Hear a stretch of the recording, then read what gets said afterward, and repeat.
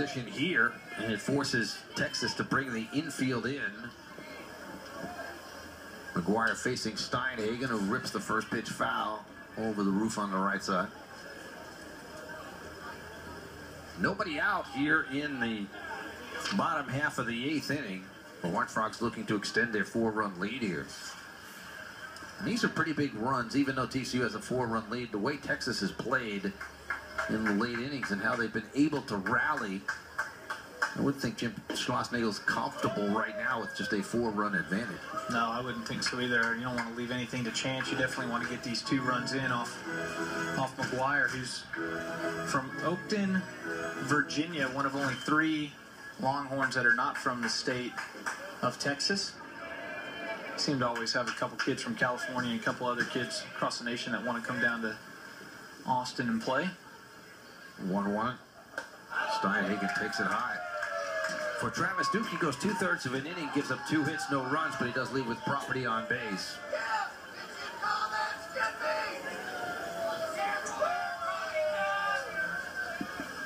Dane Steinhagen 1 for 3, had a base hit earlier in the ballgame, back in the first. Last time up, hit the ball to center field as he drives this one down the right field line. If it's fair, it's trouble. It is a foul ball. And it wasn't foul by much. No, it was not. That was probably foul by maybe a baseball. And that was going to fall down. Steinhagen might end up on 3rd base as we take a quick look at this.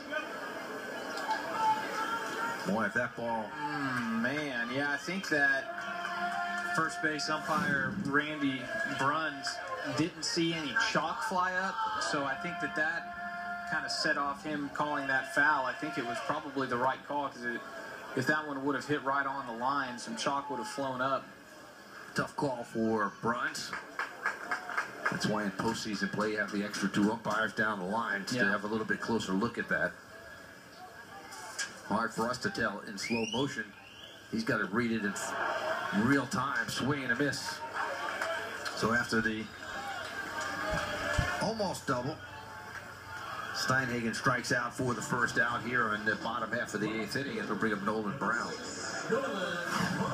That was a good pitch there by McGuire. That slider started out over the middle of the plate and just broke down and away from Steinhagen.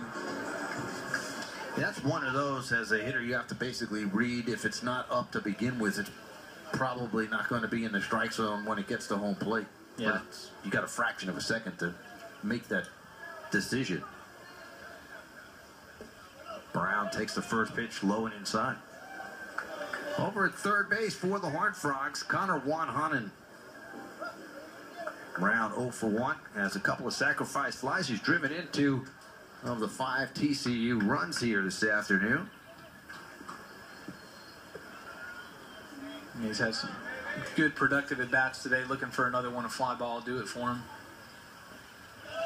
Lays off a breaking ball, and he's ahead in the count now, 2-0. Cantu did a good job to keep that ball in front of him.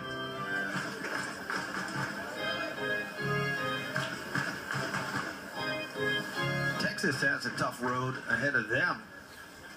They'll have a midweek game against Prairie View, then 3 against Texas Tech at home, Texas State, and then they'll finish out against Baylor. And we talked a little bit about this yesterday. Brown takes a strike. That series is going to be Saturday and Sunday, the week before the conference tournament, and they'll play a doubleheader on Sunday. So for both Texas and Baylor, that's going to be a tough assignment, because you're going to have to use a lot of pitching and give them guys 1 day less rest than the rest of the league. Yeah, and Baylor could be in a spot to where they might have to either win 2 out of 3 or sweep a series just to get into the Big 12 tournament.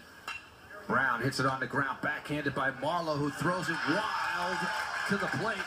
Wanhanen scores. Here comes Scow. He scores.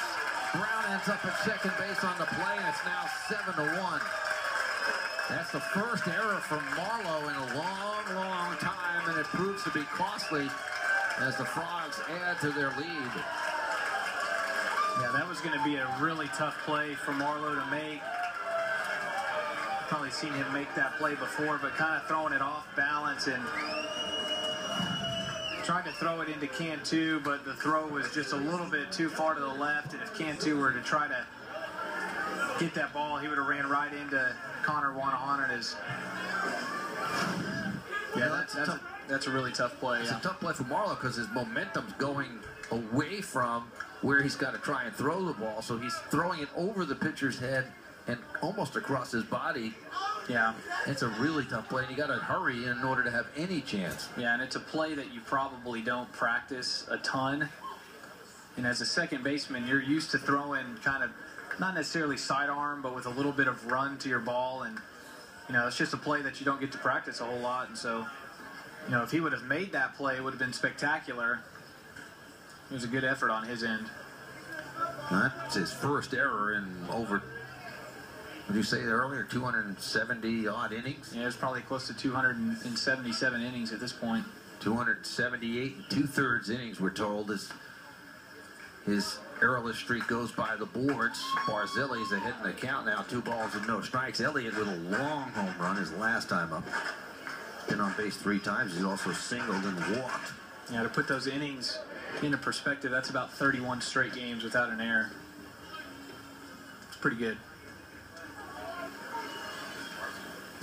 Barzilli waiting on the 2-0 pitch. Takes a strike. TCU stretching their lead out to 7-1 here.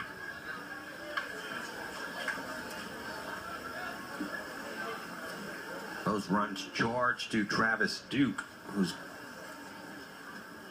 the book is now closed on him. 2/3 of an inning, 2 hits, 2 runs. Barzilli lays off a curveball and finds himself ahead in the count, 3 balls and a strike. Man, a lot like yesterday's second game, you look at the scoreboard and it's, you know, both clubs have 7 hits and both have committed 2 errors, but then you look at the runs, TCU has 7 to Texas's 1. You know, it's been the story of the weekend. TCU has taken advantage of Longhorn mistakes and made them pay for it. Barzilli waiting on the 3-1 offering, got a fastball, popped it in the air, right field. Shaw camps underneath, makes the catch. Nolan Brown holds at second base. There are 2 outs. And just like yesterday, TCU takes advantage of a big error late in the ballgame. Garrett Crane will be the batter now for the Horned Frogs. Yesterday it was the 7th inning when Hinojosa had the ball go right between his legs that led to the big inning for the Horned Frogs. And here TCU, although not necessarily a big inning, they do pick up 2 big insurance runs on the throwing error by Marlowe. Yeah, no doubt.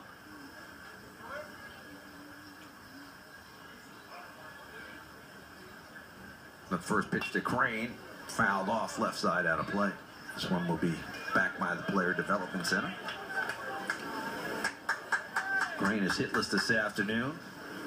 McGuire, the 4th pitcher used by Texas. Chad Hollingsworth started. Mays followed. Then Duke, now McGuire.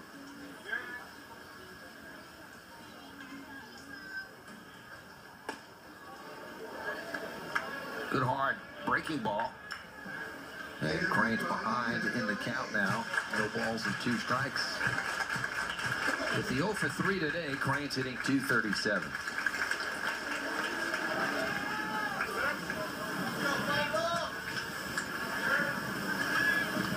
Right now he's trying to get Nolan Brown home from second base. Lined foul. Down to the corner. And the Texas equipment guys will pick up the loose ball.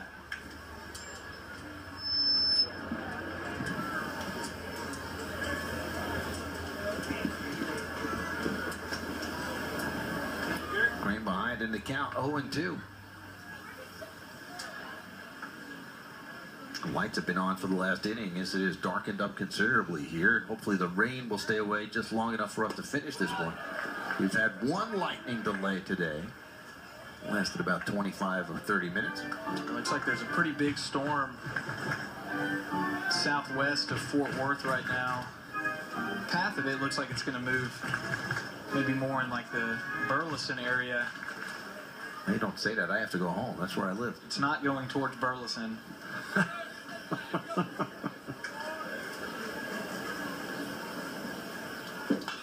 Crane fouls it off. There's some sketchy looking clouds right above us here. Kind of looks like boiling water almost. Yeah, it looks like a painting. Those are pretty impressive.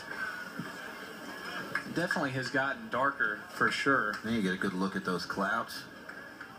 I mean, sitting there, whenever we came back from the lightning delay, there were no clouds and sun was shining bright.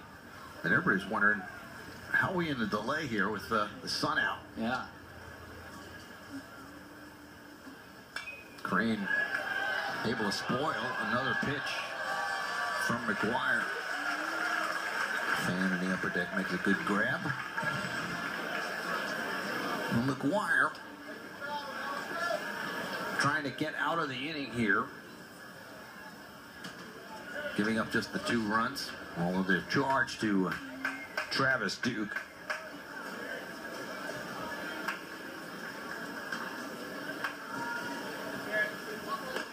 Crane takes a breaking ball and it evens the count up at 2-2. So good at bat by Crane here with Nolan Brown out at second. Yeah, you love to see that from one of your seniors. Not giving in, not chasing pitches, fouling off tough ones. Working a really good at bat here late in the game. And you can Bill Mosiello's coaching philosophy here. They are not giving up any at bats, even with the 6-run lead here. Crane fouling it off. Oftentimes you'll see teams get out to a pretty sizable lead and they'll give up an at bat. They'll figure, there's a runner out in scoring position, but it doesn't really matter. We have a sizable lead, and then you end up losing by a run. Yeah. Bill Mosiello, as you see him walking around there, coaches the hitters. And one thing he harps on is don't give up an at bat, no matter when it is. First inning, 9th inning, it doesn't matter.